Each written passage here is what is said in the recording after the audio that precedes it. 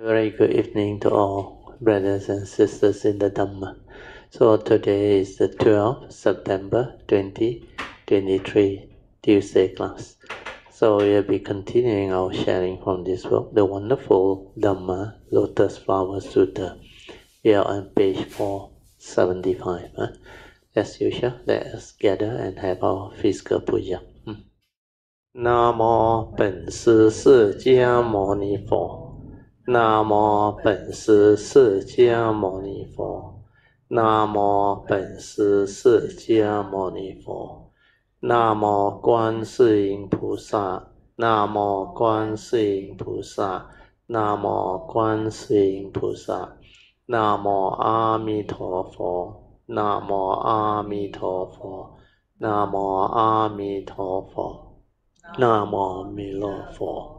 南无弥勒佛。南无弥勒佛。南无普贤菩萨。南无普贤菩萨。普贤菩萨。南无地藏王菩萨。南无地藏王菩萨。南无地藏王菩萨。南无佛菩萨。南无佛菩萨。南无佛菩萨。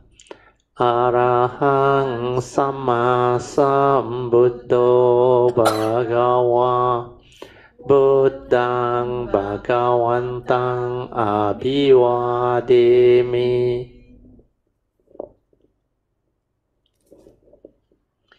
สวากาโตภะคะวะตาธัมโมธัมมังนัมมัสสามิ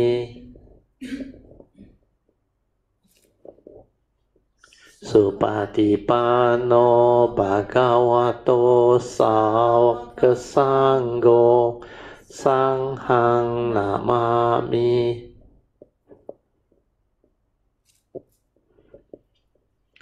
นะโมตัสสะภะคะวะโตอะระหะโตสัมมาสัมพุทธัสสะนะโมตัสสะภะคะวะโตอะระหะโตสัมมาสัมพุทธัสสะนะโมตัสสะภะคะวะโตอะระหะโตสัมมาสัมพุทธัสสะบุตตังสรณังกัจฉามิธัมมังสรณังกัจฉามิสังฆังสรณังกัจฉามิดุติยมปิบุตตังสรณังกัจฉามิดุติยมปิธัมมังสรณังกัจฉามิตติยมปิบุตตัง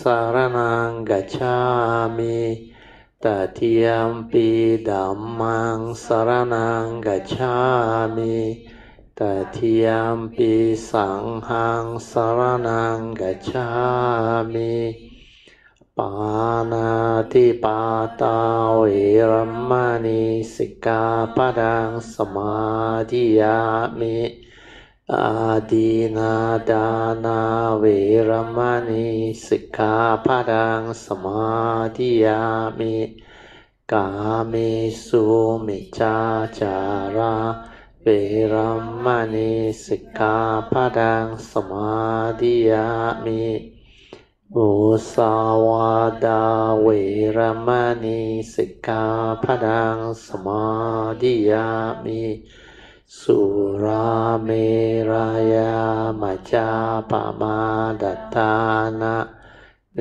รมณีสิกขาปะทังสมาธิยามิ We'll chant from the Padipa Puja onward. Padipa Puja. Ganna sarapadittena dittena tamadang sina tiloka dipang sambuddhang pujayami tamonudang ganda sambarayuttena tuppena hang sugang hina Puja ye puja niyang tang Puja bhajana muttamang Vanna ganda guno petang Etang kusuma santatin Pujayami munindasa Siri pada sarorohe Pujemi buddhang kasumena nena Punnena mattena cha hotu mokhang Pupang vilayati yatta idang me Kayo tata yati vinasabhavang Adivase tuno bante Paniyang parikapitang Anukampang upadaya Patigan hatu muttamang Adivase tuno bante Pale parikapitang Anukampang upadaya Patigan hatu muttamang Adivase tuno bante Bojanang parikapitang Anukampang upadaya Patigan hatu muttamang.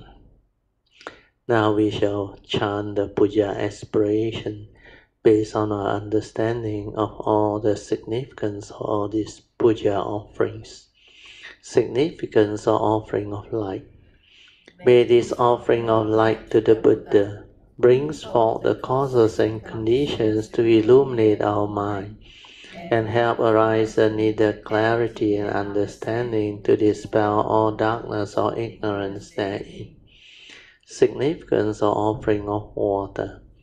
May this offering of pure, clear, cool water lead us to the pure, clear Dhamma that cools and doses off the fires of all defilements within our mind. Significance of offering of incense. May our morality, virtue, and understanding shine forth far and wide, just like the fragrance of this incense, which we are offering to the Blessed One, who is perfect in wisdom and virtue. Significance of offering of fruits. May this offering of fruits remind us of the Dana Parami of generosity and the fruit of our karma, so that we will diligently strive on with heedfulness to attain the path and fruition soon as possible. Significance of offering of flowers. May this constant offering of flowers to the Blessed One strengthen our faith and constantly remind us of the impermanence of this body, so that we will diligently and sincerely strive on to cultivate Sila, Samadhi, and Panya, leading to ultimate liberation, the born-free Nibbana. Making of overall aspiration. By the power of all these merits born of these offerings, may our spiritual faculties of Saddha, Virya, Sati, Samadhi, and Panya be further strengthened until they become balas or powers. Sharing and transform merits to all beings.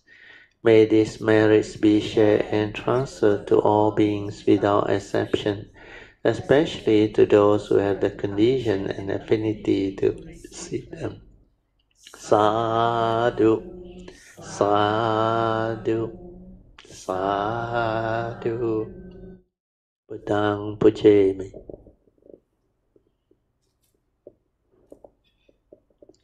Dhammang pujemi. Sanghang pujemi. So, before we start, I just want to let you all rejoice one more time. Sister Queenie, she has taken the short-term ordination at the, what is the temple's name? I forgot it. Dhamma. Where is it? Samanya there. So no wonder last Tuesday she tried to make it to attend our class. Then after that, the Sunday before she went for the not Sunday, I think. Before she went for the ordination. Oh, maybe it was Sunday, I think. She again came, but she didn't tell me until when she was there ordained. Then only asked the doctor to send me the photo. That's why we should rejoice at her age with her faith. So she was full of gratitude. After she developed the understanding of the teaching, she has this faith, and she wants to really have this occasion, the ordination, temporary ordination. So you look at her facial joy and expression, you can feel her. So we all rejoice. Sadhu, sadhu, sadhu. So most of us are familiar.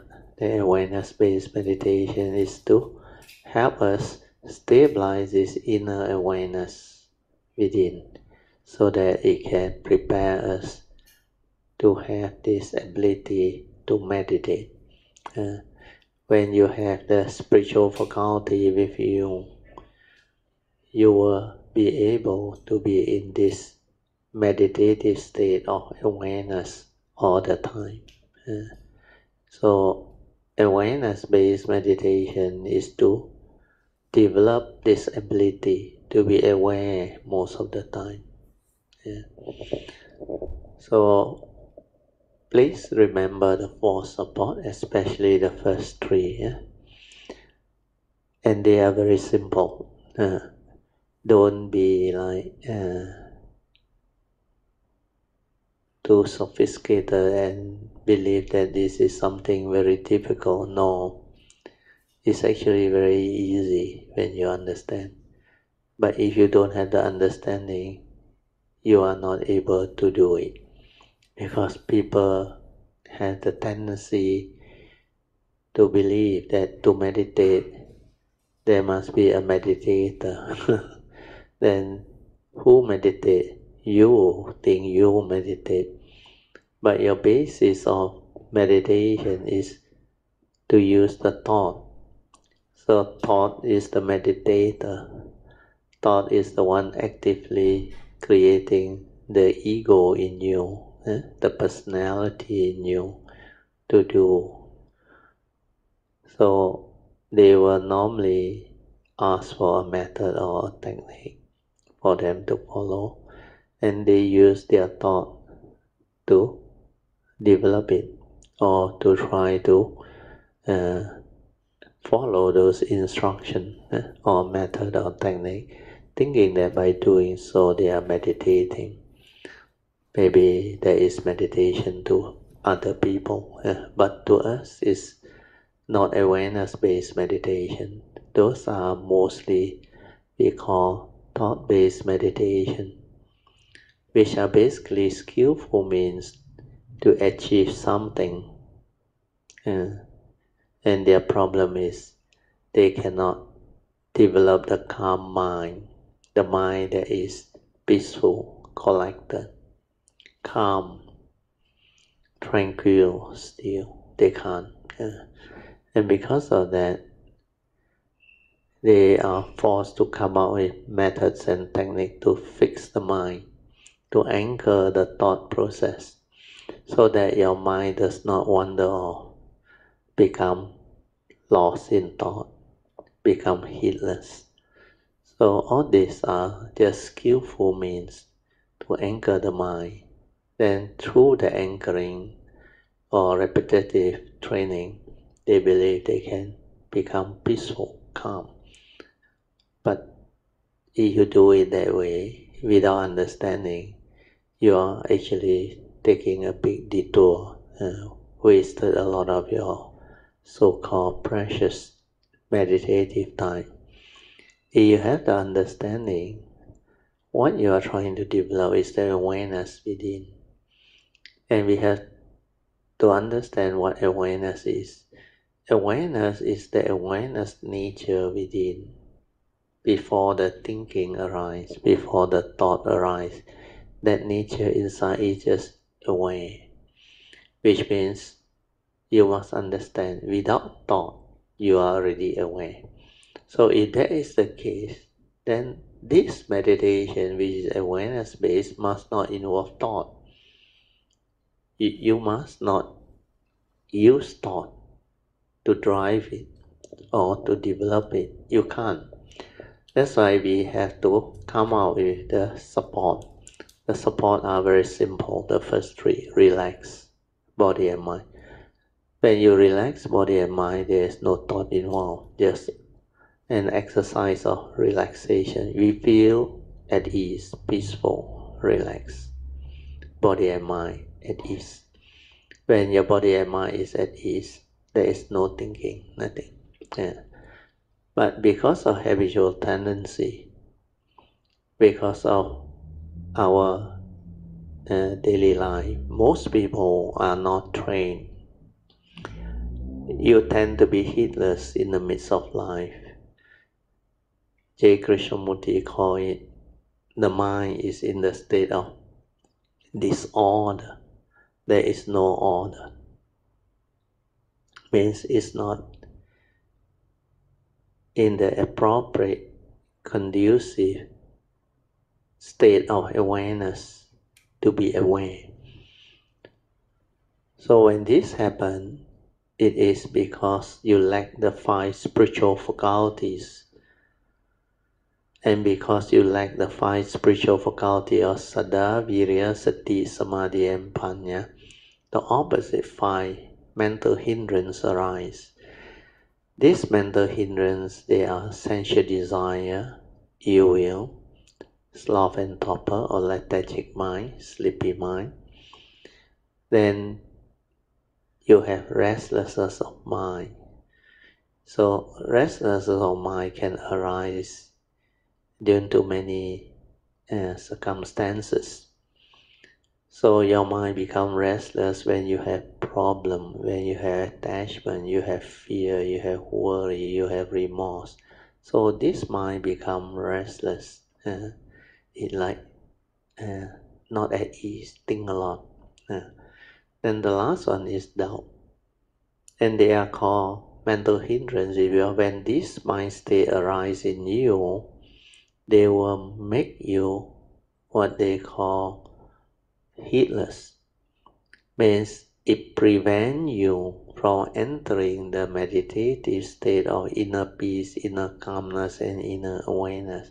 That's why it's called mental hindrance. It will hinder your mind from becoming peaceful or aware within. So because of that, we need to either develop the stability of the 5 spiritual faculty or use this understanding to develop the awareness. Means relax the first support so that you don't think. Then maintain awareness. When you maintain awareness, means allow the mind to be aware. Finish. But because of most people's heedless condition, they are not able to have that state of mind. So the mental hindrance that are there actually is not easy to deal with. So what you do is you maintain awareness, means whatever arises, just aware. Finish. Don't let it continue. Don't let it follow. Whether sensual desire, ill will, or sleepiness or what, you just relax into it, maintain awareness, or be with it. Even the sleepiness. Then suddenly there is a shift of consciousness, it will be gone. Then when there's restlessness of mind, don't resist, don't fight it, don't try to stop it. No, when you do that, the one that is trying to do all this is the thought. So the thought become active again, you will try to do things. That's why I always advise, don't try to know, don't try to do. Just relax, maintain awareness. Whatever arises, aware, finish, aware, finish. Even doubt, aware, finish. Restlessness, aware, finish. Let it be. Do not fight, do not resist, do not try to do anything. Then whether it's a tactile, you upon contact of your senses with the external sense data and your mind, it will trigger off the respective consciousness. So when the consciousness arises before you perceive, just aware, then let it be. Or sometimes aware, perceive, let it be. Don't continue. Don't let the thought continue to create more chattering, more thinking, more proliferation. No need. Just aware, finish. Aware, finish. Yeah. Then the third support is to stabilize this, to continue to be aware until this awareness nature within is very stable. Yeah. You can do that.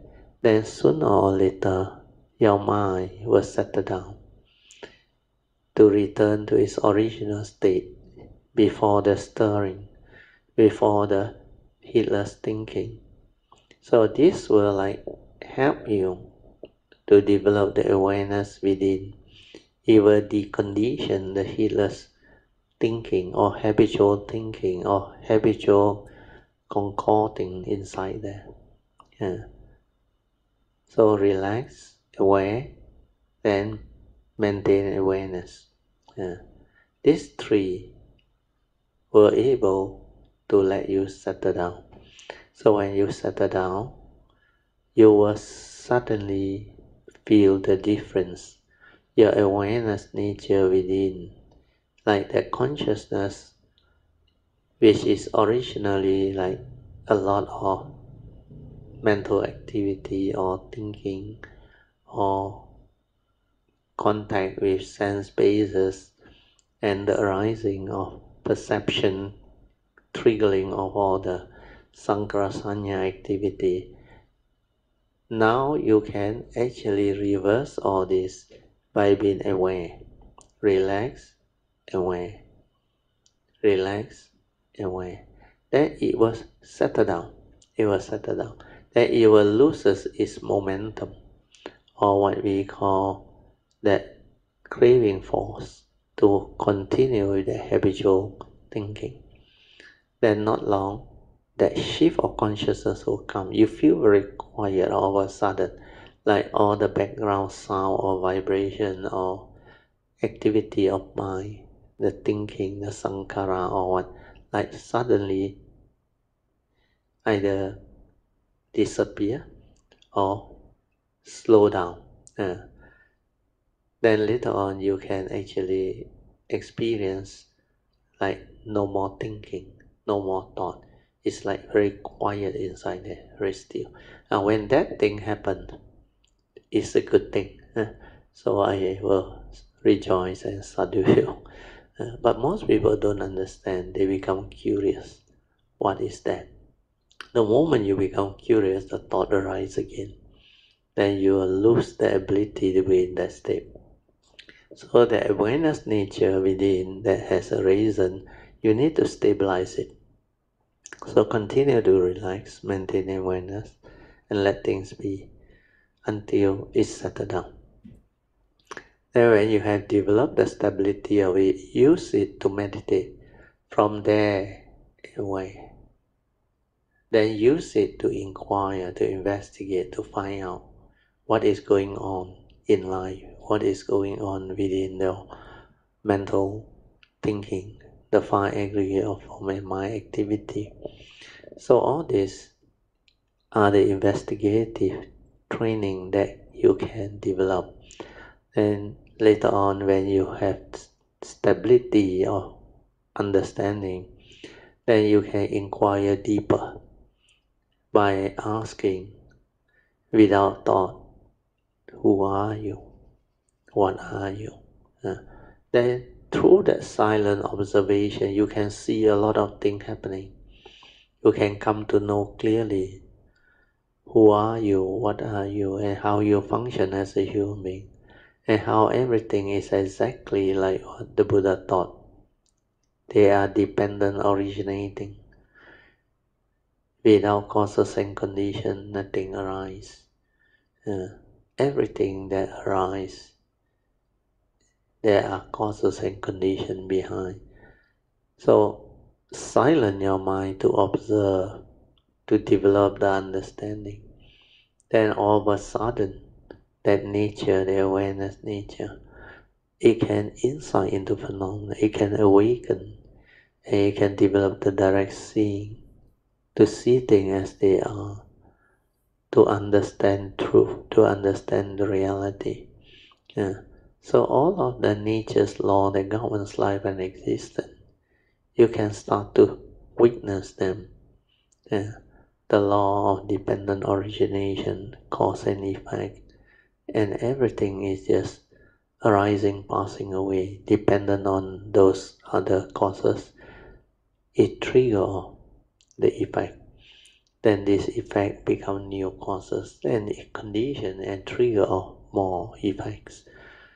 So all this is what meditation is all about, awareness within. You can slowly, mindfully come out of the meditation. Try to maintain whatever inner peace, inner calmness, inner awareness that you have developed for as long as you can. These are the mind state we need to live life, to cultivate the daily mindfulness, to develop the heedfulness in the midst of life. Invocation to the Devas. In this universe, in the entirety, let the deities or Devas come here. Let them hear the good teachings of the King of Sages, which gives heaven and release Nibbana. This is the time to listen to the teaching. This is the time to listen to the teaching. This is the time to listen to the teaching. Samanta Chakavalesu Atra Gachantu Devata Saddhammang Munirajasa Sunantu Sakamokadang Dhamma Svanan Kalo Ayang Badanta Dhamma Svanan Kalo Ayang Badanta Dhamma Svanan Kalo Ayang Badanta Namo Tassa Bhagavato Arahato Sama Sambuddhassa Namo Tassa Bhagavato Arahato Sama Sambuddhassa Namo Tassa Bhagavato Arahato Sama Sambuddhassa Iti Peso Bhagava Arahang Sama Sambuddho Vijacarana Sampanno Sugato Lokavido Anuttaro Purisa Dhammasarati Satta Deva Manusanang Buddho Bhagavati Swakato Bhagavata Dhammo Sanditiko Akaliko Ehipaseko Panayiko Pajatang Veditabo Vinohiti Supatipanno Bhagavato Sāvaka Sangho Pujo Patipano Bhagavato Sāvaka Sangho Nyaya Patipano Bhagavato Sāvaka Sangho Sāmici Patipano Bhagavato Sāvaka Sangho Yadidang Chatari Purisa Yogani Atta Purisa Pugala Esa Bhagavato Sāvaka Sangho Ahuneyo Pahuneyo Dakineyo Anjali Karaneyo Anutarang Punyang Ketang Lokasati Sadhu Sadhu Sadhu. Then we shall continue from where we stop. Turn to page 475 of this book, The Wonderful Dhamma Lotus Flower Sutra. If people with scattered mind enter stupas or temples and say but once Namo Buddhaya or Namo Buddha, means you pay respect to Lord Buddha, then they have realized the Buddha way. Then there is the outline explaining the opening and revealing with regards to recitation of the Buddha's name. So reciting the Buddha's name when you visit a way place is very important. That's why all this has its efficacy. Then we go to the commentaries by Hsuan. So the sutta says, people with scattered mind, the meaning is, scattered means they don't have samadhi power. They are not at all collected, their mind. Here, Hsuan used the word concentrated, but it should be collected. These lines describe a situation such as when the tourists come here to visit the temple. Hsuan is talking about their one fortune, city of 10,000 Buddha, and graze around at the Buddha images. They do not have sincere heart. What is more, they may look at the images, but they do not know anything about the Buddha. You could say they were the one with scattered heart, or the scattered ones among the scattered ones. So this is Hsuan's description. But the main point of the sutta is, if your mind is scattered, means you don't have the training, you don't have samadhi power, means your mind is not collected, not in the meditative state of inner peace, inner calmness, and inner awareness, means you lack the true mind, the ability to be aware within. And that is what heedfulness is all about. When you are ever mindful, constantly meditative, that mind is heedful. Then enter stupa or temples. So if they go into a Buddhist temple or visit a stupa, even if they were to say but once Namo Buddhaya, or you chant the Buddha's name, they have realized the Buddha's way. So this is one way of saying you have cultivated affinity with the Buddha, which is part of the Triple Gem. So here the meaning is, all they have to do is just say one sentence, Namo Buddhaya, or homage to the Buddha. from that one recitation, they will ultimately realize Buddhahood. So this is the skillful means or way which the sutta try to give you understanding, faith, and also maybe support your cultivation.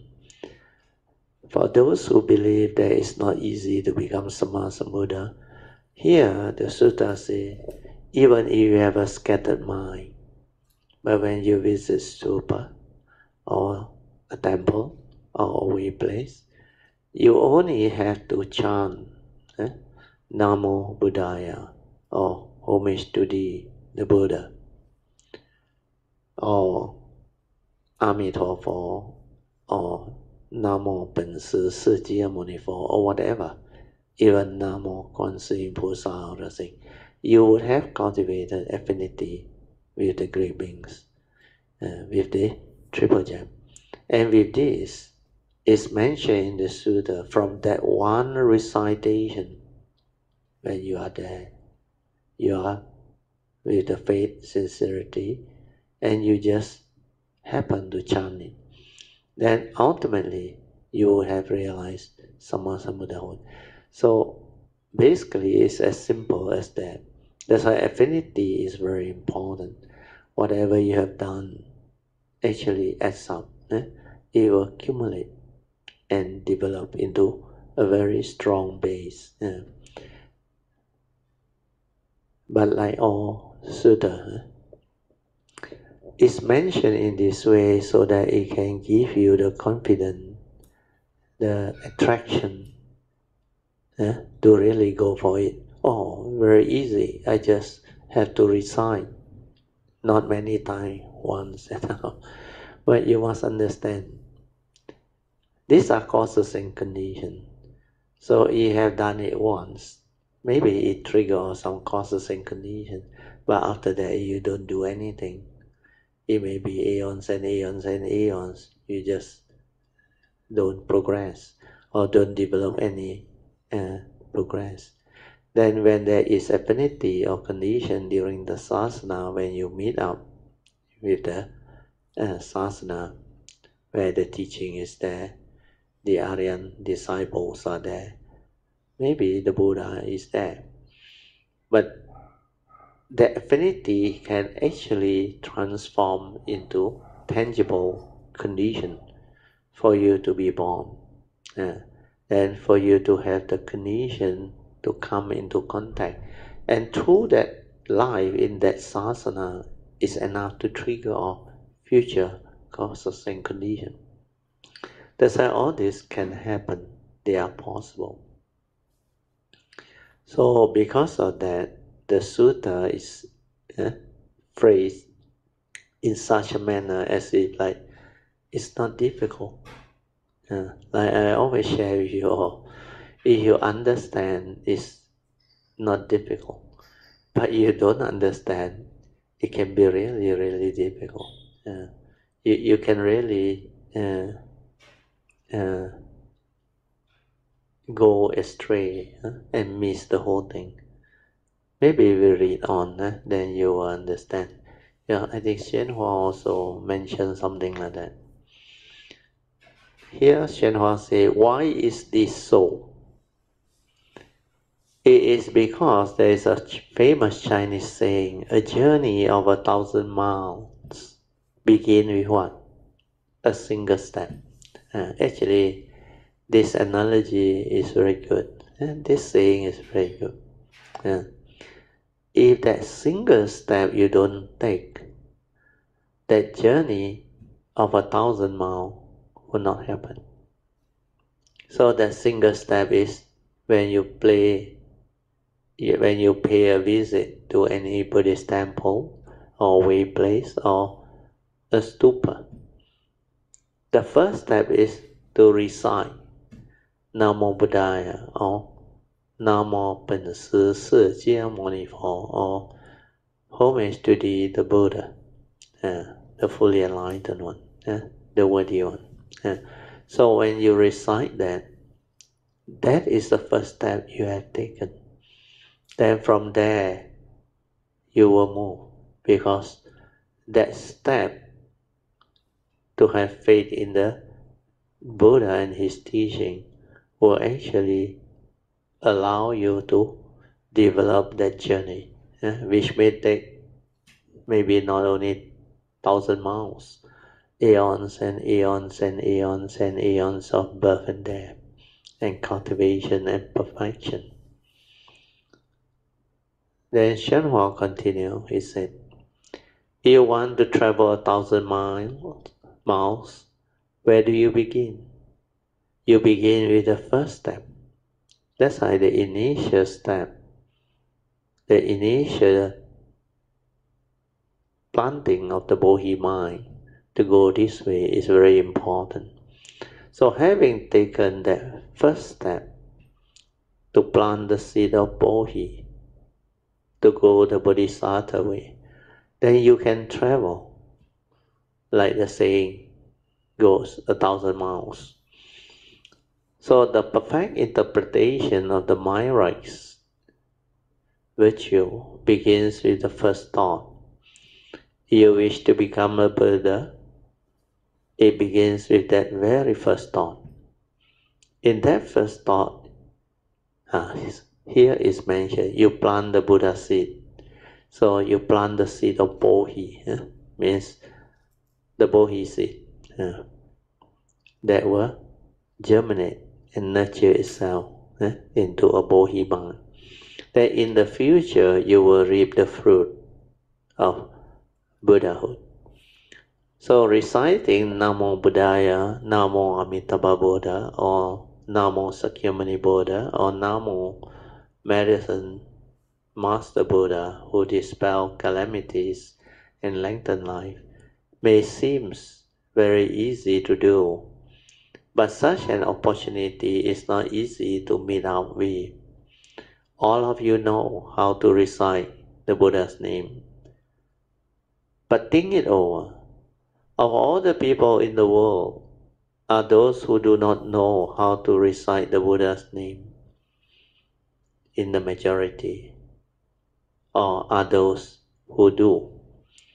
You might say that those who know how to recite are as few as the moon, and those who do not know how to recite are as many as the stars. Are there more stars or more moons? Those who can recite the Buddha's name are able to do so because they have the good roots from their former life. And all these good roots have matured, enabling them to encounter the Dhamma door of Buddha recitation. So this is the Pure Land tradition, which I think Shenhua tried to introduce. The Dhamma door of Buddha recitation. They call it the chanting of the Buddha's name. This is Mahayana tradition. When the Buddha was in the world, he had a cousin named Devadatta. Devadatta was the Buddha's enemy. He did nothing but oppose the Buddha where he wants to take revenge. The Buddha taught his disciple to eat 1 meal a day in the middle of the day. But Devadatta was determined to outdo him. So so you eat 1 meal a day? He asked. I teach my disciple to eat 1 meal every 100 days. Sakyamuni Buddha taught his disciple to be vegetarian and not to eat meat. Devadatta said, no, only do I teach my disciple to refrain from eating meat. They do not even consume salt. This was done merely to prove that no matter what the Buddha did, Devadatta was always higher than the Buddha. Here is, I think, the English translation problem. Maybe when he spoke in Mandarin, it's not like that. When it talk about Devadatta, the cousin, Devadatta, because of one life in the distant past when he was selling bangles, Sakyamuni Buddha, that time also a Bodhisattva, was also selling bangles, a merchant. Then there was a boy, I think, with the grandmother. So the boy was so interested in buying the bangles. Then the grandmother, out of love and all those things, was willing to buy the bangles, but she has no money. What she has was only an old golden pot, actually. She didn't know it was a golden pot. And when she went with the grandchild and asked Devadatta, who was the bangle seller, whether he would sell the bangles to the grandchild or not. So Devadatta looked at the pot and knew it was gold, but he's still very cunning. He wanted to optimize it. He said, well, this pot is not worth much. If you are interested, maybe I give you a few bangles. Then you can exchange it. Then you give me the pot, I will give you the bangles. So the granny was actually not too willing to part with that pot because only a few bangles. Then the granny said, never mind. They walk away. So Devadatta thought they will come back to him because there is nobody around to sell bangles. But they met up with Sakyamuni Buddha. At that time was a Bodhisattva. And Sakyamuni Buddha been very sincere, very truthful, very honest. When he saw the thing, he said, this is a golden pot. You could have bought more than what I have here. All the bangles I can give to you is not enough to pay you. The granny was so happy. He said, don't worry about the pot. They say you can have it as long as you give the bangles to my grandchildren. So after that thing happened, Devadatta later came to know that the pot was with the Bodhisattva. So he was so furious and full of anger, he wanted to go after the Bodhisattva to get back the pot. But the Bodhisattva has crossed the river.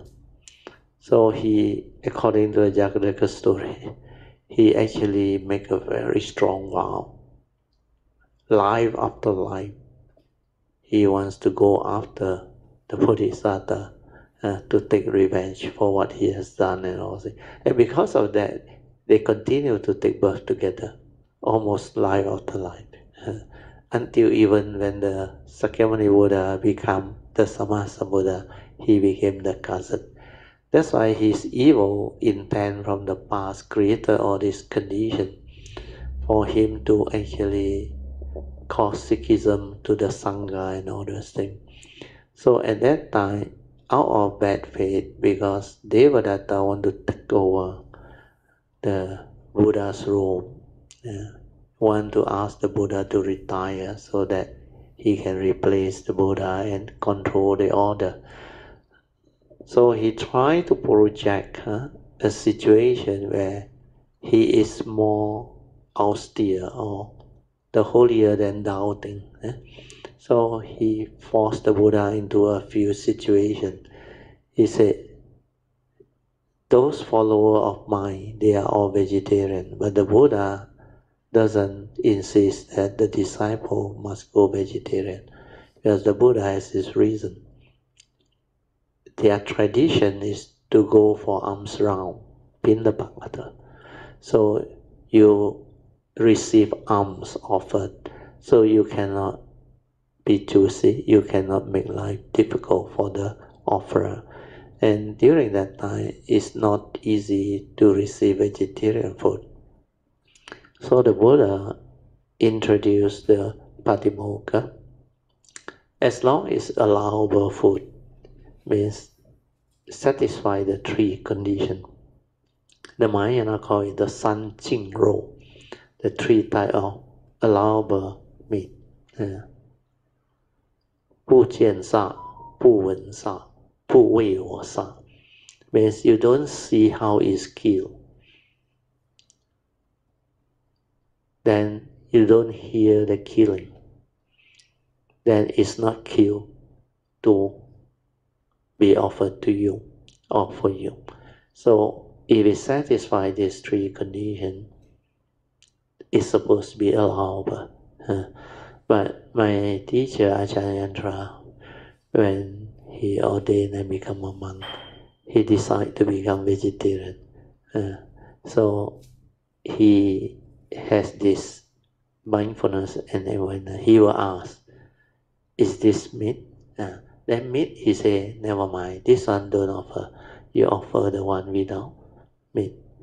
He don't even want to take those meat that satisfy the three conditions already. It's because he has his vow and his understanding. So at that time I saw him. In the past, that time I was with him, and on many occasions I observed him. Then I saw this is what he do. So this part, outdo and all those things, is based on that Jataka story. So here the English translation is not so good. So I will read on it. But no matter how hard he tried, he never could recite the Buddha's name. So Hsuan make it so bad. If you try to teach him to recite, he will refuse to do so. So all his life, all he ever did was commit offenses. This is taking it a bit too much. Continuously opposing the Buddha. And the real thing is not like that. Actually, initially he was quite okay. He developed a lot of psychic ability, jhana. And he was quite good in his that so-called meditation. And he managed to recruit quite a lot of followers under him and all those things. But because of his karmic past, that's why he got into all this entanglement. Here, I think Hsuan described it in a manner which is a bit far-fetched.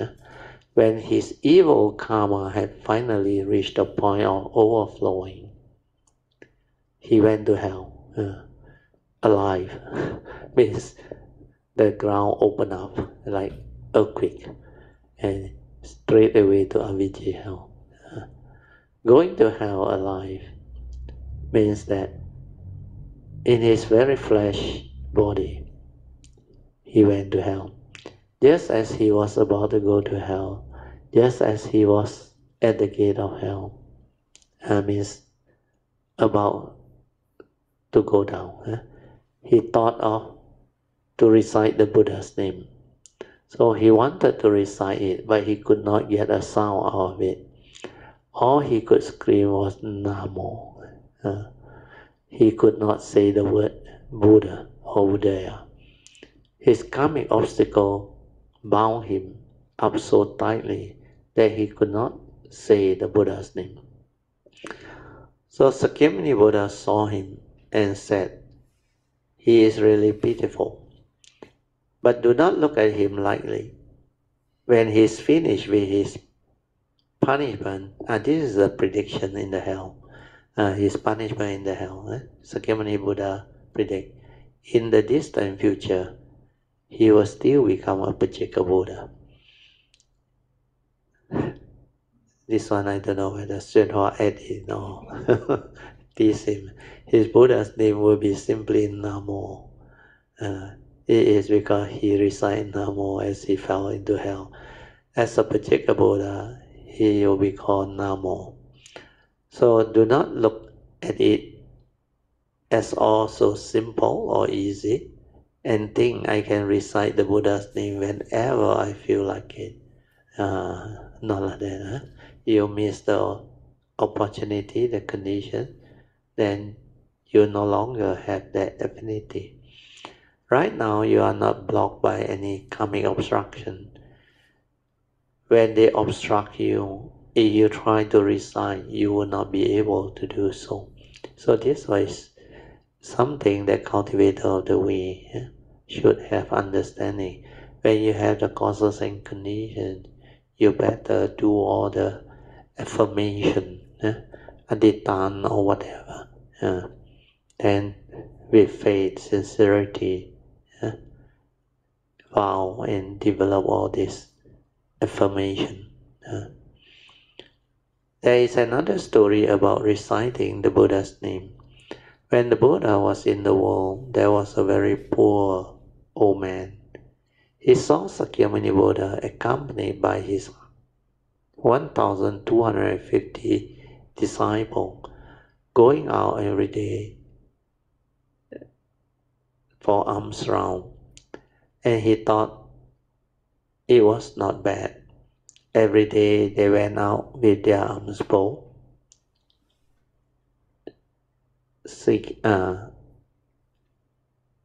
requesting for alms, come back and eat, and that was all there was to eat. Very well, he thought, I will also leave home. He thought the bhikkhu were very comfortable and did not have to do any work, no bitterness, and nothing bothers them, very pure and free. So he decided to leave home and went to Jeta Grove to ask for permission to be ordained.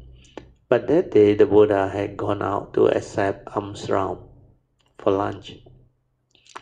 As for the Buddha's disciple, some had opened their Buddha's eye, some had opened their wisdom eye, some had opened their Dhamma eye, and some have the 5 eyes and the 6 spiritual penetration. Others had certified to the 1st, 2nd, 3rd, and 4th stage of arahantship or sainthood. Now to open the eyes is not to certify to the fruit. When people have opened their Buddha eye, this is called the penetration obtained from virtue. This happened because in previous life, one has cultivated the 42 hands and the Surangama mantra a great deal. This Dhamma door brings about that reward. But this is definitely not the same as certifying to the 1st fruit, 2nd, 3rd, or 4th fruits. Arahat who has certified to the fruit can see the operation of cause and effect throughout 80,000 great aeons. Those who have opened their Buddha's eye or their wisdom eye may be able to see as far as 1 life, 2 life, 3 life, 5 life, 10 life, 100 life, 1,000 life, or 10,000 life, but they cannot see as far as 80,000 great aeons. Certified arahats, however, can see all the causes and effects of 80,000 great aeons. When the poverty-stricken old man came to live the home life, the disciples, the great arahats, contemplated and observed his potential to see if he was fit to leave home. They saw that this person in the last 80,000 great aeons had never made an offering to the Buddha.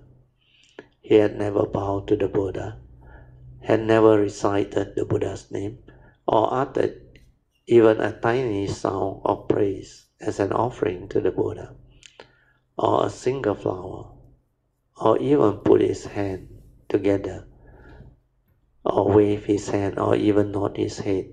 Since he had no merits and virtue, how could he live the home life? It is said. Don't say that living home is easy to do. It is the result of planting the causes of bodhi throughout many lives. Those who live home must have planted good roots in many lives and have brought forth the Bodhi mind or Bodhi heart. It's not just a matter of thinking about it. I would like to leave home and doing it. If you do not have the good roots, you might want to go forth or to leave the home life, but obstacles will arise. You might leave home for 1 or 2 days and then return to lay life. You might leave home for 1 or 2 years or 3 years, 5 years or 10 years and then return to lay life and not leave home again. Such things do happen. So do not think leaving home is very simple. So the Arahat saw that he had not planted good roots in the last 80 great aeons and therefore would not be able to leave home. They told him, you cannot renounce.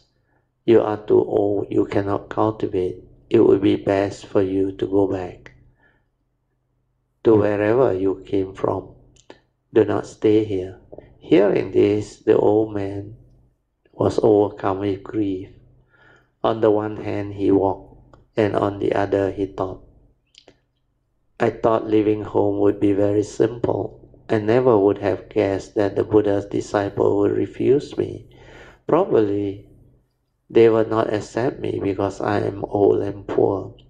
Well, if they would not accept me, I will just go jump into the sea and drown and end it all. Then still walking and weeping, he made his way to the sea to commit suicide.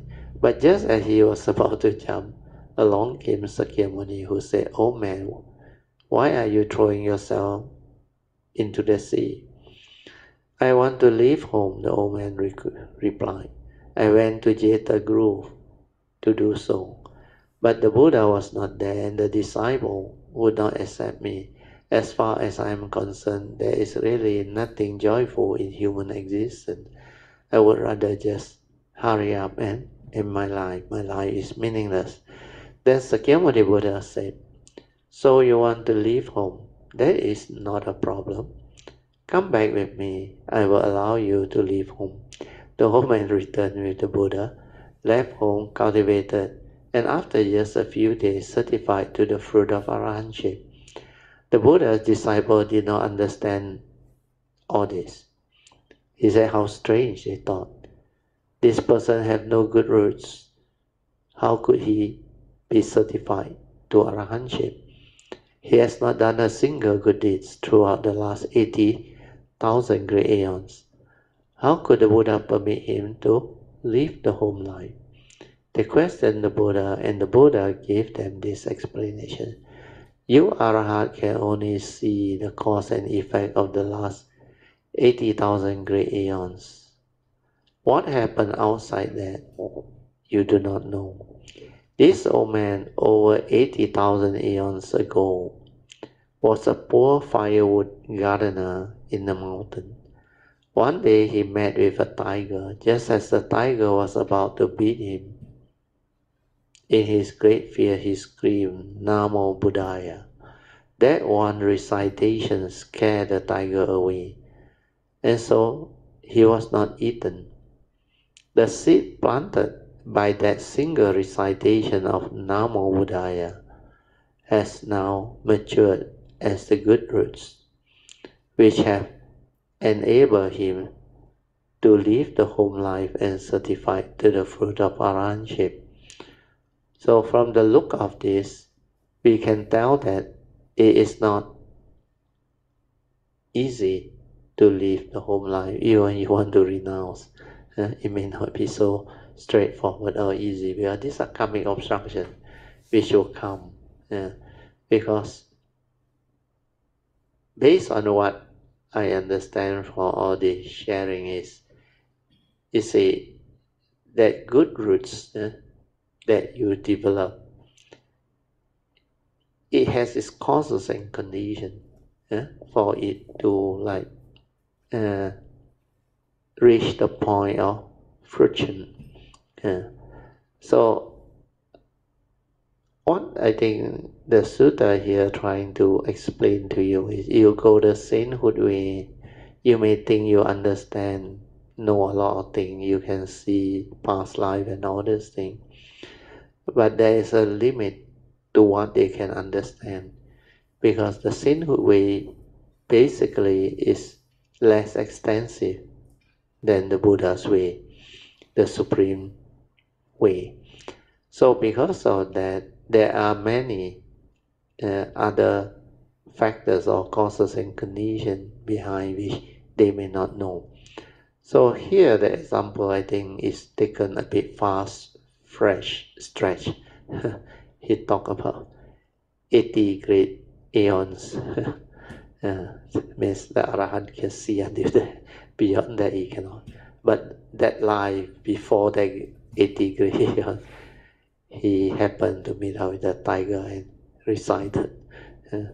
So it is like, I think the commentary here by Hsuan is meant to explain certain things. But maybe this is what he also read up. Then he just shared. But very likely, the way I look at it, all this, it depends on one's ability to understand. For me, if there is causes and conditions of karmic obstruction, those who have cultivated long enough, they will know. When there is no condition for things to happen, it will not happen. But when there is condition for things to happen, it will just happen. That's it. Then moreover, for cultivator of the way who have the understanding, like the hallmark of Huining, of course, the first hallmark is the state of no thought. Means you cultivate with a true mind, then you develop the understanding, enlightenment. Then you go beyond that to realize the second hallmark of Huining, no mark. No mark of a self-cultivating, no mark of others, and no mark of life, existence, Dhamma, everything. Because within the unconditioned, all this does not exist. So when you understand all this, no marks, then there is no reality in existence. He know you, he know me. Like everything is within nature's condition, empty, dependent, originating condition, right? Cause of phenomena, not what you think. So causes and conditions are like unending, infinite. So how can you have that all-knowing understanding? But when you have the wisdom, when you have perfected the perfection, then all this become possible. So it depends on the parami and the extent of cultivation. So all this, as a cultivator of the way, as you progress beyond the normal sainthood way and go beyond the what they call the normal cultivation, then you will develop all this understanding. So we go back to the sutta. I have to end already. I think almost 9:45. I will read on. Also in India, there was a certain outside way sect whose member make offering to the image of a heavenly spirit. The heavenly spirit body was made of wood or clay, but the head was made of gold. Once a thief wanted to steal the head, but when he went to take it, the awful virtue of the heavenly spirit make him afraid.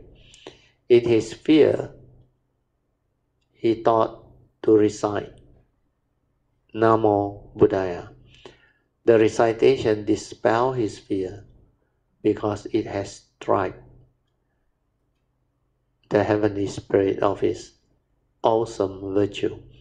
So fearlessly then he stole off with the Buddha, the golden head. Later on, everybody said, "Take a look at this heavenly spirit. everyone believes it. They say it is not the least bit efficacious. If it were, how could it have had its head stolen? It is useless to believe it. When they say this, the heavenly spirit came alone and took possession of a person's body.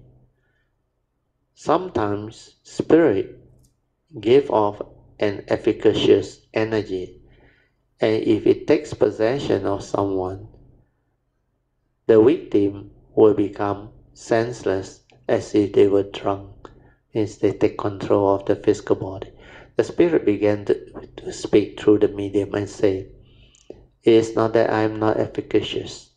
When the thief came, he was afraid to take my head. But when he recited Namo Buddhaya, the whole area was flooded with Buddha's light, and I could not even open my eye. I was unable to protect my head.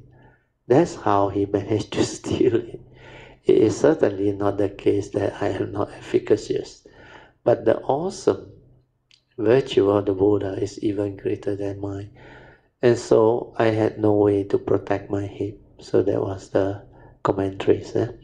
Hearing this, one may wonder, did the Buddha assist the thief to steal the golden head of the heavenly spirit? Did he aid him to do this evil karma? No. The thief recited the Buddha's name. The merits and virtue that come from reciting the Buddha's name is inconceivable. Whether a good person or an evil person recites, it has the same effect. It is not the case that when an evil person recites, there is no merits or virtue. But when a good person recites, there is. The merits and virtue is the same. So even though he was a thief, and he still come to the Buddha, and his recitation enabled him to steal the heavenly spirit's golden head, the Buddha certainly was not helping him to be a thief. Rather, he was helping him to perfect his good root. So this is Shenhua's commentary. Or still a lot more.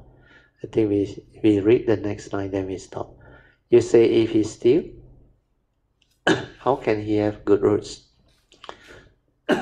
So this one you have to understand. Every action you do, there are causes and conditions. So the stealing and all those things, he has to be responsible for all those. But the recitation of Namo Buddhaya, that is what the sutta is trying to point out to you. Whether you are virtuous or not virtuous, you say that out of what they call sincerity and faith, or you say it at the time when it has its efficacy, then it will manifest. It will manifest. So here, I think, once you have this understanding, then you will know that all this, although it's shared in such a manner, like it's a bit far-fetched, but it has its principles behind. Okay, we stop here. So we stop at this line. Take a look at this line of the Dhamma Flower Sutra, 妙法蓮華經. Okay, we stop here. I will mark this page. Okay, so now we'll continue our second session, which is meditation reporting followed by Q&A. Good evening, Brother Teo. Yeah. Mrs. Teo and fellow Kayamitas. Yeah. I would like to share my meditation experience. Good. Sadhu. Yeah. Yeah, so just now when we started, I just sit down and I start to breathe. Yeah. Normally. Breathe in, breathe out. Yeah. Then I felt a little bit tired on my legs, Yes. so I unfold. No problem. Yeah, just stretch it out. And I just rest my back at the back of the wall. Sofa. Wall. Yeah. So it was very quick. Yeah. I think just less than 1 minute. I just settled down. Yeah. Sadhu. And I think just nothing. Yeah. Very quiet. Yeah, just nothing. Very quiet. But there were sequences where I think I dozed off a bit. Oh, no problem. No problem. Then later on you will come back because you are tired. Yeah. When you are tired, you like lapse into the sleepy state, or they call the unconscious or the subconscious. It's okay. You let it go in. Then you will come out aware because your body is tired.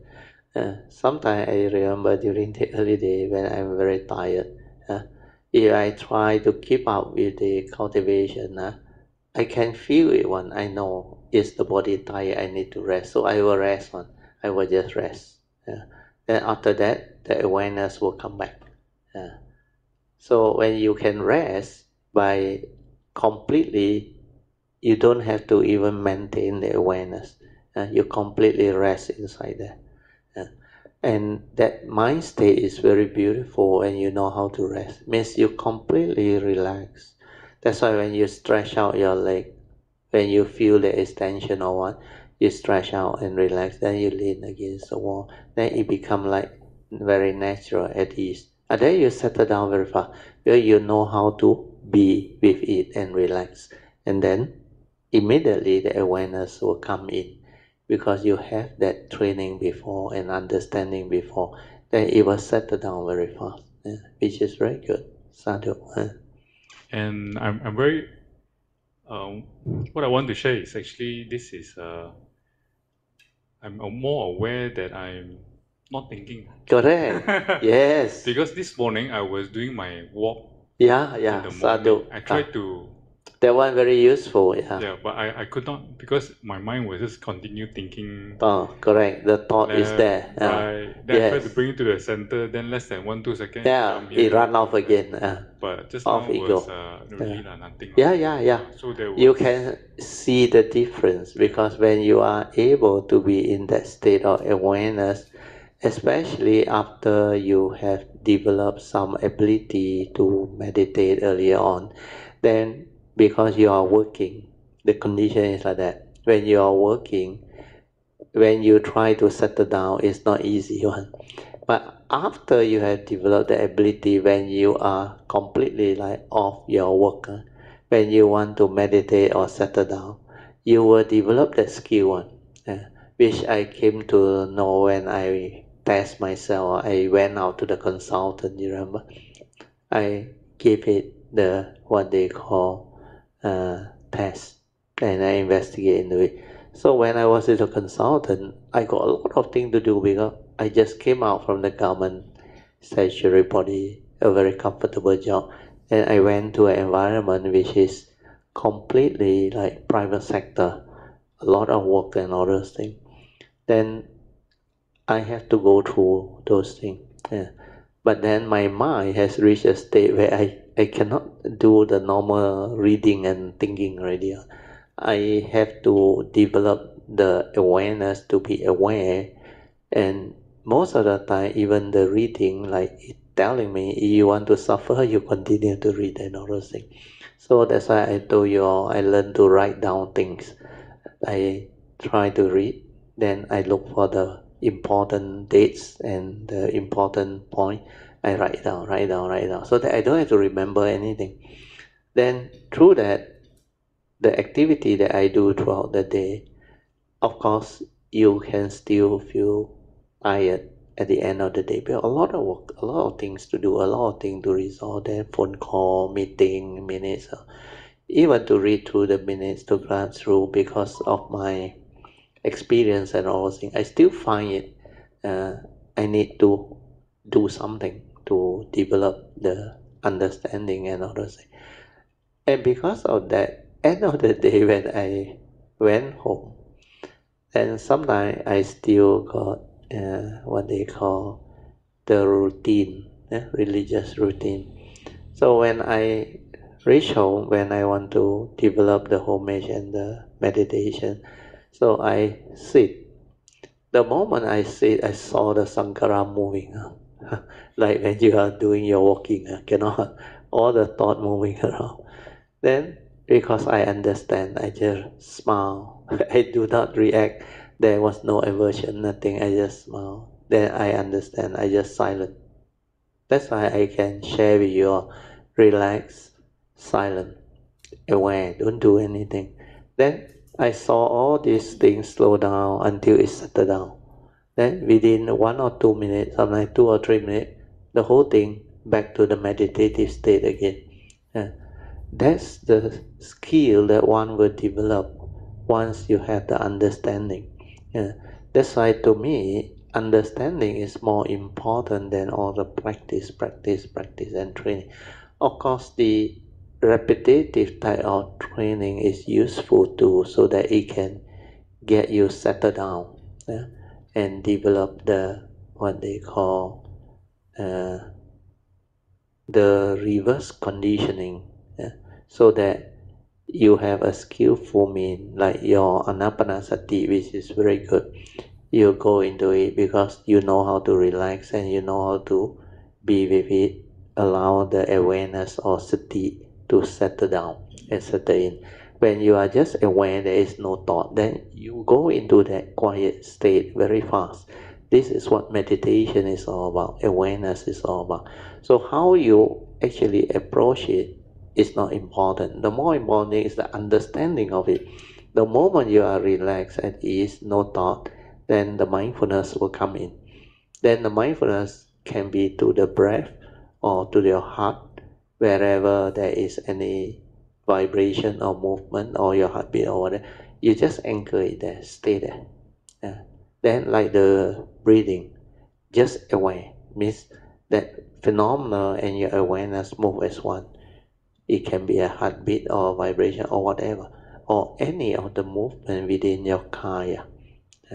Then you just stay there. So this understanding is very important. Once you have this understanding, meditation is not a problem at all. Then you will know how to relax, you will know how to rest, you will know how to sleep.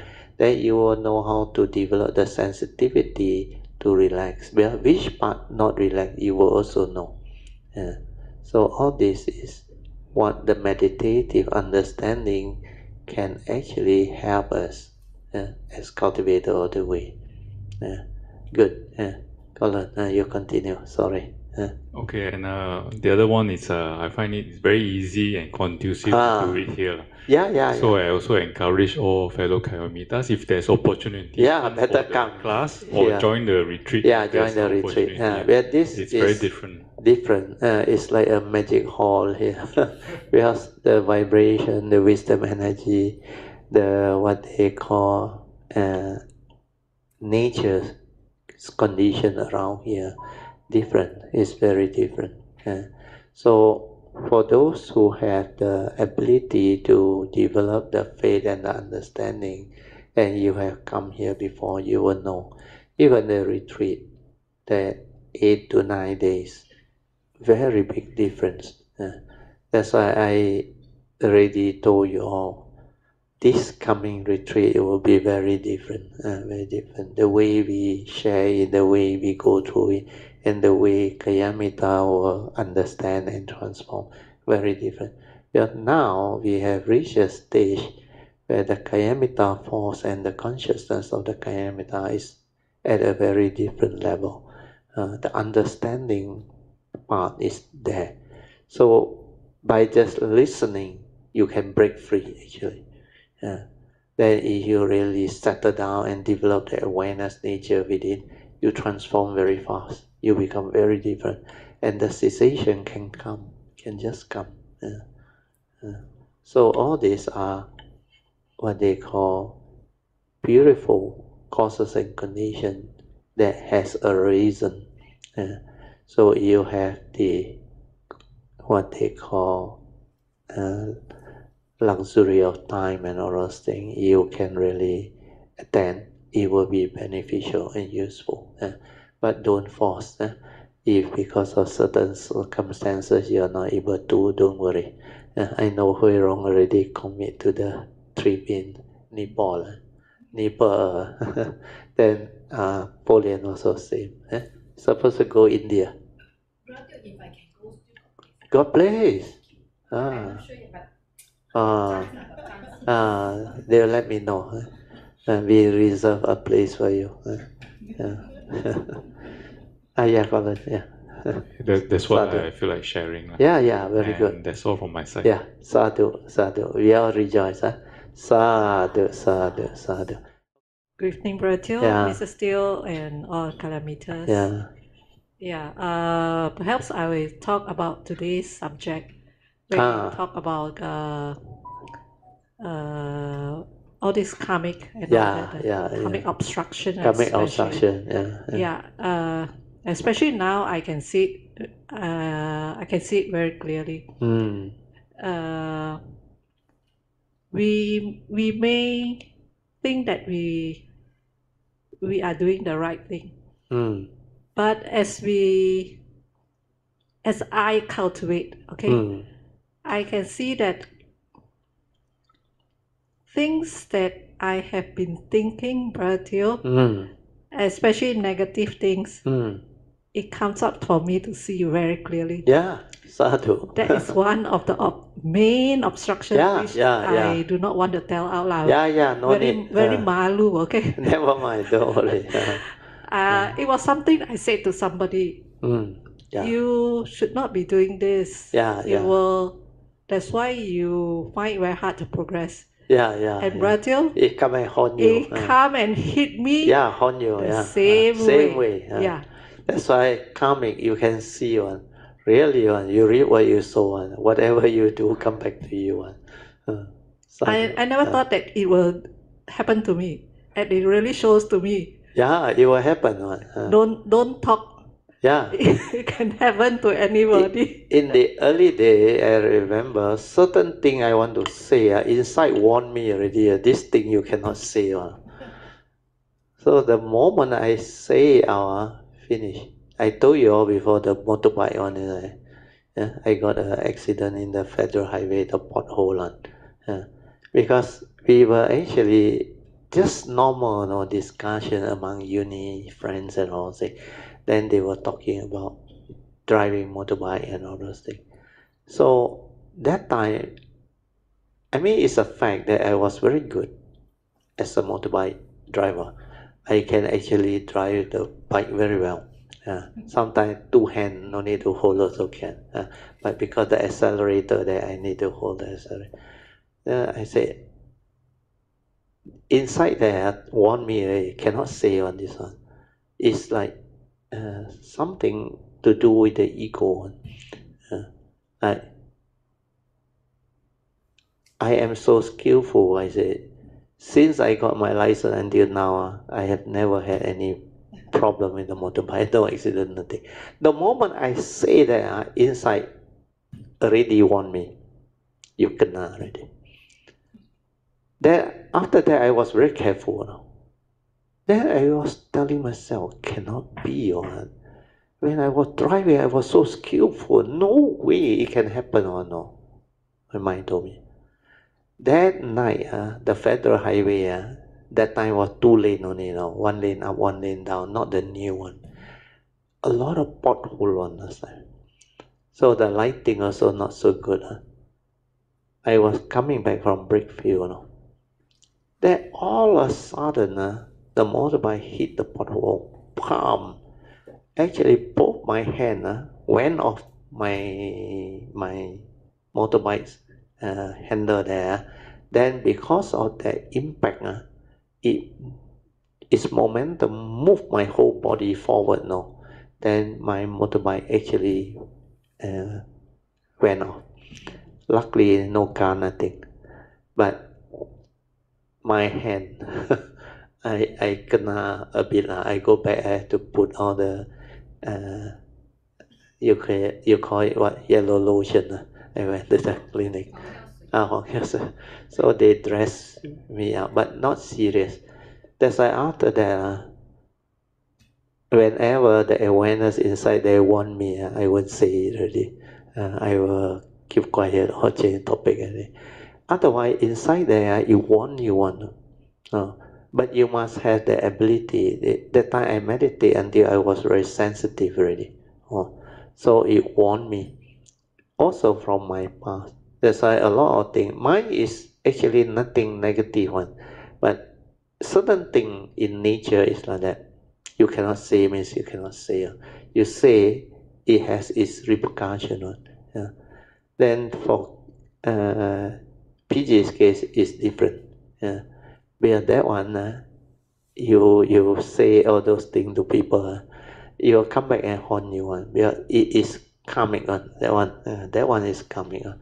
It's just like when I steal the 2 ringgit from my mother. I didn't know the effect until after I took the money. After I took the money, I don't feel good. But the thought, like I always tell you, the conscience said, wrong, cannot do that. But the thought cunning, no. The ang pao got 12 ringgit, I take 2, my mother wouldn't know. Like that justify. So I passed the 10 ringgit to my mother, I took the 2 ringgit. That was the first time New Year I got 4 ringgit. Because my father always give all the children 2 ringgit each. But at the time 2 ringgit is a lot of money. I don't think 2 ringgit is small money. So normally with 2 ringgit I can actually win a lot of money. That year I tell you, the moment I take the 2 ringgit, before even Choi yet, I lost everything. And the card really show it to you, like whole chair, it's because of what I did. It's for me to see all this. So when I was young, I saw all this. Then I saw how when I do my duty, I help my parents look after the shop, clean up the house. Then I am the main one that help out on. Then I realized my luck very good. My one he very good. But provided I don't break the precept and I don't do all those funny things. So certain thing I cannot do. Like my mother asked me to kill the cat, the mouse, not the cat. I cannot do it. Then there are many other things that I realized when I was young. It's like show it to me, like the out of the body experience. It's meant for me to see. So all this, like what PG go through, when you have the mindfulness and the awareness, you start to see them. You start to be aware of them. Then like God starts to learn all this. So cultivation is the same. There are karmic obstruction. There are understanding that you can develop. Then with all this understanding, you actually develop the understanding to become a better cultivator. To become a cultivator that have the understanding so that you know how to avoid all this unnecessary pitfall and what they call negativity of mind state that may arise as you cultivate. So until finally it like let me understand when I grew up after 1988, I think, just before 89, before I developed the connection and the awakening. I remember that time, my mind very different already. I already know I have reached the level of understanding where a lot of things cannot affect me already. Then very funny, during the time. Whatever I do, the thought is like very powerful. When I arise that thought, it will have its effect immediate one, keep on coming on. Then it show it to me until the understanding. You have to believe this is the nature's law. Like in Hokkien, I always say, "Bo cao lu bo xiang xin." It's like that one. Cannot violate one. It's nature's law. All this understanding, you cannot violate one. That's why after that, that understanding transform. Then from then onward, my mind become different. Then 1989 is what happened. My nature actually connect. Then I inherited my whatever cultivation from the spiritual nature. When that one come, a lot of things happen. A lot of understanding is just like come back to my nature. It's like I tell you all, it's like I breathe through. You know what is breathe? Without effort. No, breathe. Means like a breeze, you just breeze through. Like no need effort, you just pass through. It's like the cultivation, no need effort. You reach the understanding and all the things. No need to learn, no need to practice, no need to cultivate. All the understanding just come back to me. Then I can see all this and understand all this. That's how the what they call you inherit from your spiritual nature. But before I connect, cannot. I still need to cultivate like a normal person. But of course, the karmic nature protect me and look after a lot of things. But when it comes to wisdom, I still need to cultivate like a normal person, normal living being. But the moment I connect, it's a different story. The spiritual nature, very different. It just come. Then this nature just understand. Oh, then that time I remember, everything is Dhamma.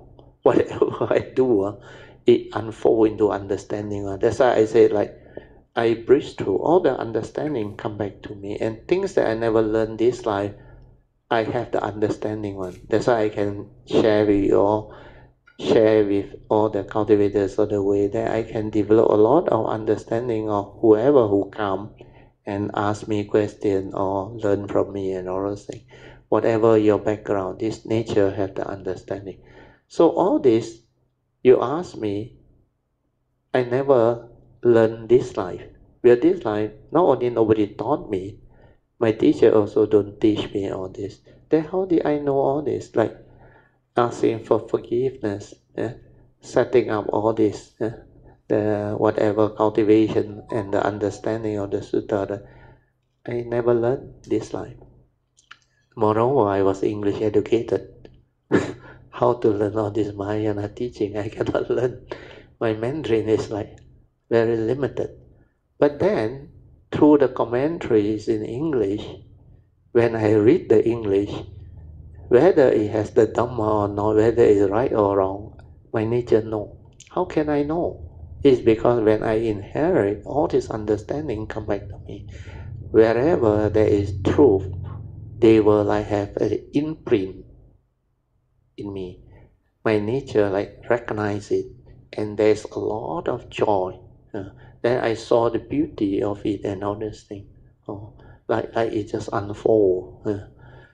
Normal people read also don't know what it is. Even the person who share it may have recited it, but they don't have the understanding. That's why they cannot penetrate. So all this is what cultivation is all about. So regarding PG sharing is very good. The first initial step is ability to see this karmic thing. Then in future, you become very tactful. You become very different. You will not go the old way, which is heedless. Means your speech become different.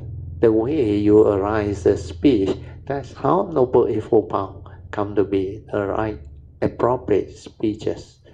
Means you no longer arise what they call wrong speech, and coupled with the understanding, the way you express it, your nature will know, and it will prompt you. It will, from inside, it will prompt you. It will give you the understanding and the sign. It like communicate with you. You can sense it at your heart area, but you need to meditate until you locate the gateway. Then this one open up. Then this one becomes sensitive. And then that nature inside there, it will have the ability to understand, and it will guide you. So this is what cultivation is all about when you have developed the ability. So now we go back to PG. Yeah, Brother. I think it's a lesson to me in the sense that to be careful with what I think and say or do. Yes. It is very clear, Brother. Yes. Like you say, when I do things, I know gone lah. You sure kena. It is that clear to me. But you see, the mind will always, like you say, justify. This one no problem lah. I think is the conditioning from all the years of working. And thinking that we are probably smart enough to get away with it. But what I learned is, first thing is to be humble. That was very important. Yes, to be humble, not thinking that we know a lot of things. Yes. And especially when we do the cultivation.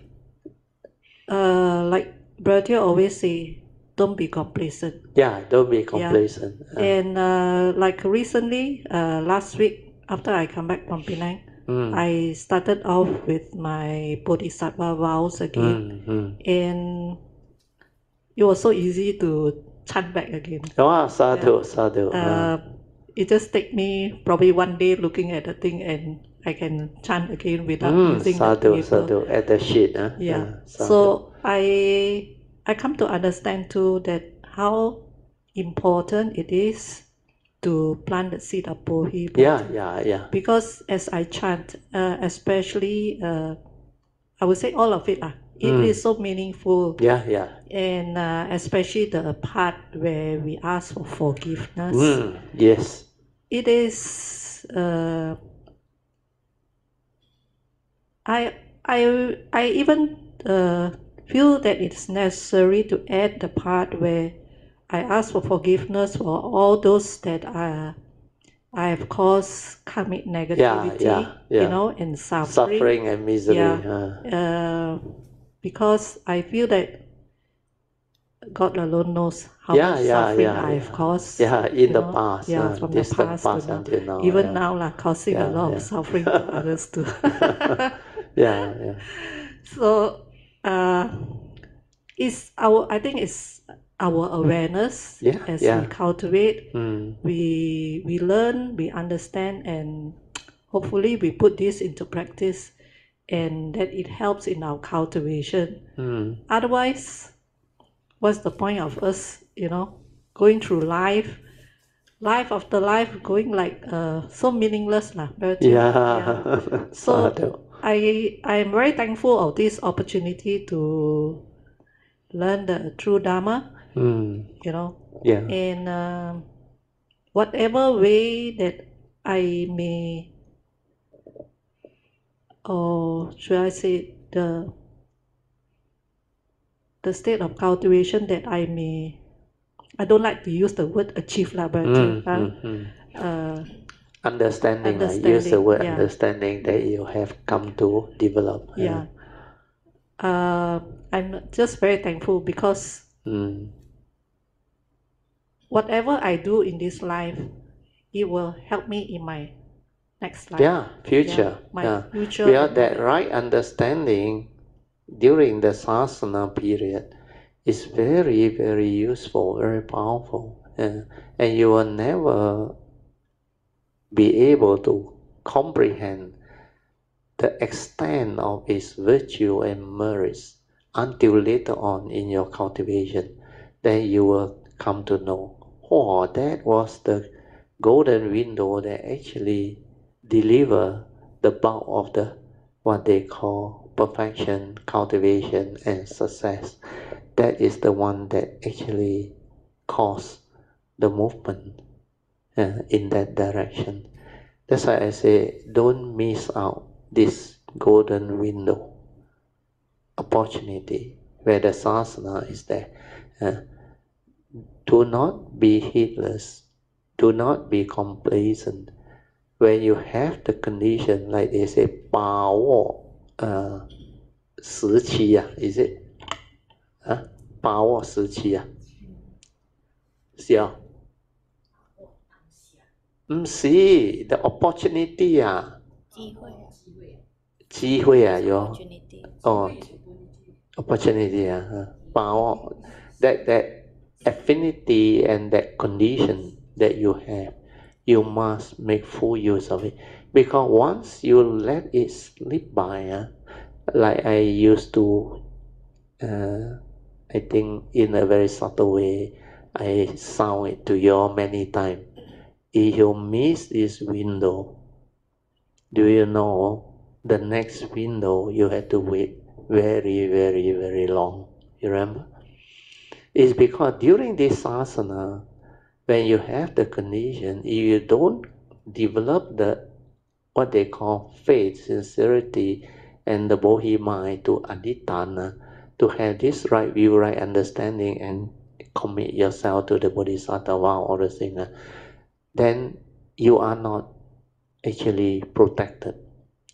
Protected in the sense that if you don't have this commitment, bodhi mind developed until so stable, then in the immediate future after this asana, you will get lost because you don't have this understanding. So when you plant the seed of bodhi and determine that in the future, whether you have to come or you choose to come or you have to come, you will have all this right view and right understanding. Yeah? It will accompany you. So you follow exactly what I wrote in the yellow card. You vow to have the understanding of this essential basic Dhamma. The Rupang Anicang, Rupang Anatta, Sanya Anicang, Sanya Anatta, Vedana, and all those things, the five ingredients. Then the two aspects of the five ingredients for my mind. Then all the what they call important Dhamma understanding that you have developed this life, like the karmic nature, the spiritual nature, the law of dependent origination, paticca samuppada, all those things, then all the essential Dhamma, then awareness nature. So you develop all this and make the adhitthana, so that life after life, whenever you arise, whether you choose to come or you have to come, all this right view, right understanding will be with you. Then you make that bodhisattva vow, the 3 sets of pure precepts. Then you ask for forgiveness from all the karmic things. Follow exactly this one, the yellow card. This one is the message that Maitreya want me to actually transmit to the world. So, 正法 got 2. The true Dhamma is the teaching, is number 1. The second one is the Bodhisattva way, following this understanding. And this is a shortcut. This one, in the sense that is a shortcut, is because when you come with this understanding, life after life, means whether got sasana or no sasana, you don't have to worry. This understanding will unfold. The bodhi mind that you have planted will nurture inside and move. Then even without sasana, this understanding will arise. That is the difference. So when this one happens, means no need to wait for the next sasana. As you transform, by the time you reach the next sasana, you will definitely be born during the sasana again. And by then, your nature can be as powerful as my nature already. If you really commit yourself and develop all this understanding. And this is what can happen. That's why Maitreya want this to come out. And this one, I think so far, I haven't seen it written or mentioned by anybody yet. So this is where the understanding can make a big difference. Then don't be complacent. Like what PG went through, I think is very good. Because every time you go back, Penang is like distracted, coming out success because sister needs and all things, a lot of commitment, everything. Then it's not so conducive as when she is alone in the condo she is staying. I think somewhere near not Kota Damansara, the place. Kota Damansara, near our Plangi. So that condition is different. Well, once she come back here, she go back to the routine, follow the yellow color. Within one day, the faith, everything come back now. Then she can do it already. So all this is because earlier on, she did the thing until it's quite stable. Then, of course, the complacency when she is back in Penang, that period she saw the deterioration, then she saw the coming up. All these are meant to be prepare her so that she has the understanding, so that she determine and commit. And how she come also because of Jupolian. Jupolian was the one that brought her, and now she wants to help back Jupolian.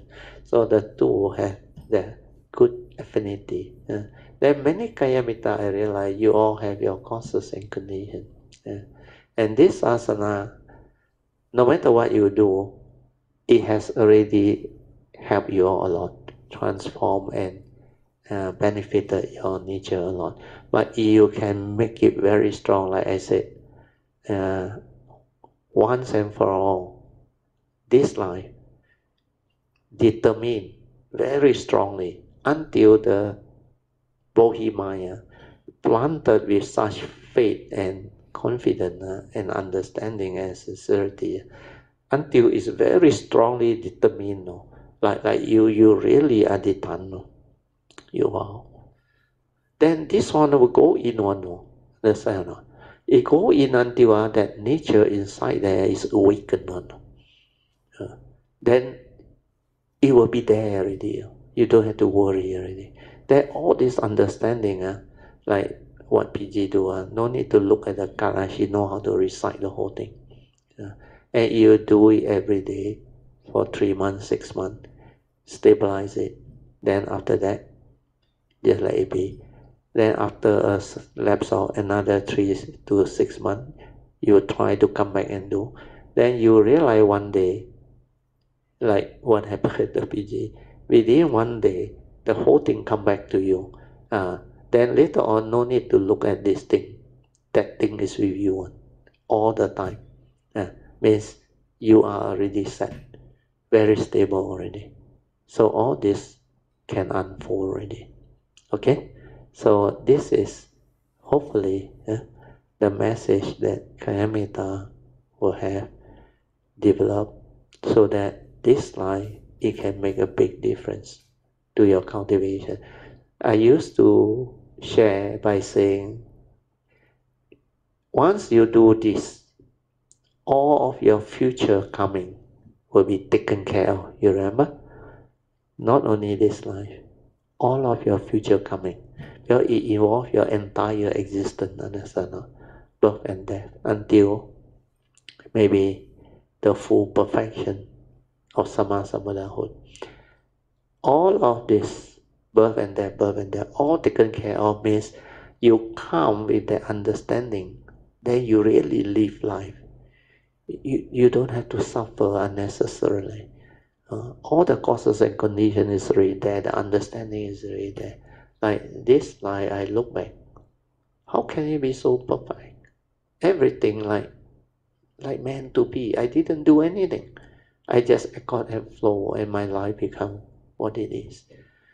So all this understanding you must have, because these are very rare understanding that can be shared by cultivator of the way, because not many has this understanding.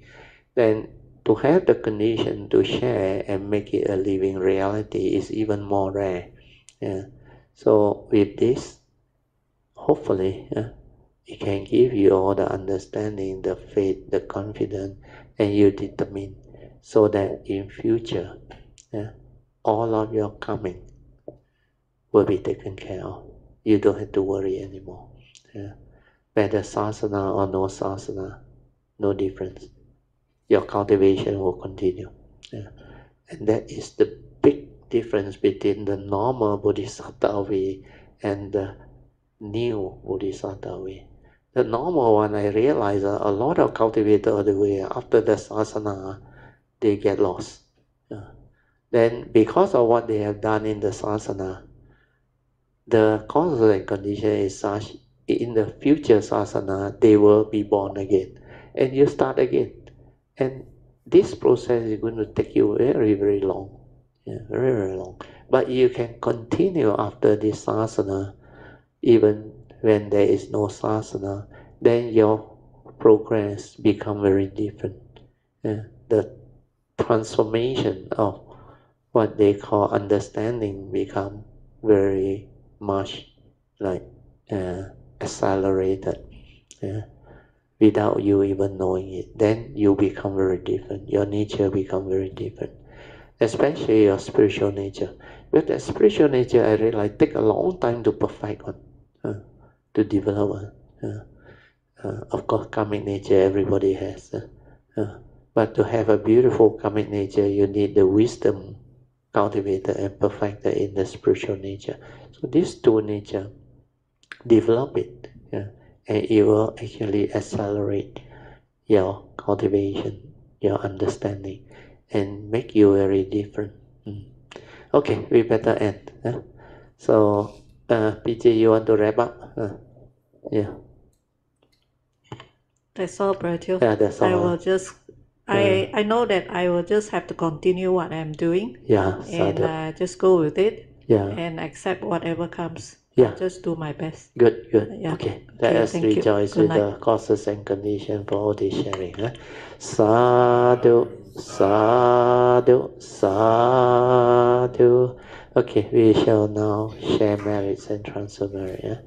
Akasata ca bhumata deva naga mahindika punyang tang anamoditwa cirang rakantu lokasasana etawata ca amehi sampadan punya sampadan sabbe deva anumodantu sabba sampati siddhya idang me nyatinang hotu sukita hontu nyatayo idang me nyatinang hotu sukita hontu nyatayo idang me nyatinang hotu sukita hontu nyatayo devo asatu kalena sasa sampati hetu ca Vito bhavatu loko ca raja bhavatu dhammiko imina punyang kamena mame bala samagamo satang samagamo hotu yawa nivana patiya sadhu sadhu sadhu. Okay, you all can now pay respect mindfully to Lord Buddha, Kuan Yin Bodhisattva, and all the worthy ones. Then we shall end. Thank you. Sadhu.